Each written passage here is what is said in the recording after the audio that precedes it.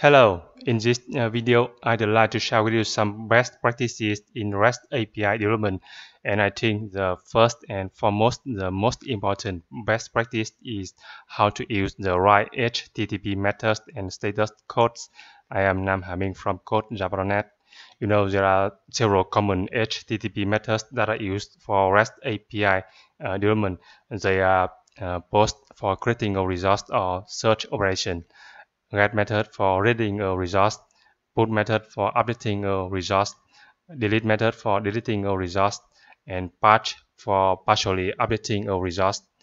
And you know, the HTTP status codes are divided into some categories such as informational responses, the codes ranging from 100 to 199, and for successful responses, the status codes ranging from 200 to 299, and the status codes for redirects ranging from 300 to 399, and the status codes for client errors ranging from 400 to 499, and the status codes for server errors ranging from 500 to 599.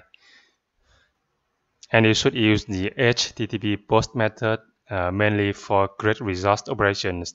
And in some cases, you can use the HTTP post method for reading results if the URL query string exceeds the maximum allowed characters. For example, the maximum length of a URL is 2048 characters, and the maximum length of a query string is 256 characters. Or you can use the post method for reading results if the query parameters contain sensitive information. And for the response status code, you should return the status code like this. One of the following codes: 201 created for successful create operation, 200 for successful read operation if the response contains data, or 204 no content for successful read operation if the response contains no data. And you should use the HTTP GET method mainly for read result operations, and return one of the following status code: 200 OK if the response contains data, 204 no content if the response contains no data. And you should use the HTTP put method mainly for update result operations, and return one of the following status code: 200 OK if the response contains data, 204 no content if the response contains no data. And you should use the HTTP delete method for delete result operations, and return the status code 204 no content for successful delete operation. And you should use the batch method for partial update result operations, and return the status code 200 OK for successful partial update operations. And here are some common response status codes used in REST API.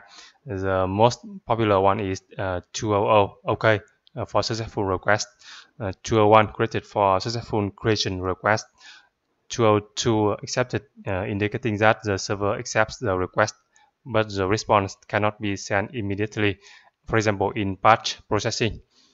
204 no content for successful operations that contain no data. 304 not modified, used for caching, indicating that the result is not modified. And 200 batch request for failed operation when input parameters are incorrect or missing, or the request itself is incomplete. And you should use the status code 401 unauthorized for failed operation due to unauthenticated request, 403 forbidden for failed operation when the client is not authorized to perform the request, 404 not found for failed operation when the result doesn't exist on the server, 405 method not allowed for failed operation when the HTTP method is not allowed for the requested result, 406 not acceptable for failed operation when the accept header doesn't match, also can be used for refuse a request. And you can use the status code 409 conflict for failed operation when an attempt is made for duplicate create operation, 249 to manual request for failed operation when a user sends to manual request in a given amount of time. This is a rate limiting. and use the status code 500 internal server error for failed operation due to server error. This is a generic error. And use the code 502 bad gateway for failed operation when the upstream server calls fail. For example, call to a third-party service fails. And use the code 503 service unavailable for a failed operation when something unexpected happened at the server. For example, overload or service fails. Alright, so far you have learned how to use the right HTTP methods and status codes. Note that there's no strict rule that specifies which method should be used for which operation. However, it's better to follow some certain rules widely used by the industry, as I mentioned in this video, and be flexible. It's not a strict requirement. I hope you found this video helpful. Please subscribe to my channel, like, comment, and share this video. Thanks for watching.